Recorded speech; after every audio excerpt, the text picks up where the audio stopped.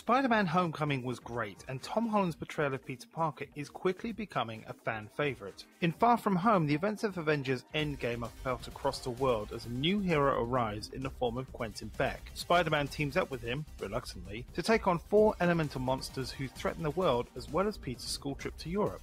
Put simply, this film is great, and at this rate picking a film of the year could be tricky because Far From Home is pretty much everything you could want. The action is intense, the story is solid, and the humour is spot on and in just the right places. If you're a Spider-Man aficionado, you won't be surprised by who the villain turned out to be, though the way it's linked to previous MCU movies is very clever. The mid-credits scene may catch you off guard though, it certainly did for me. Special mention to Zendaya, who plays MJ. She really builds on the last film and makes the character her own. What else can I say? The latest Marvel film and last one in this phase is outstanding and has left me wanting more. I've been waiting to be blown away by a movie for a while, and Spider-Man Far From Home has done it.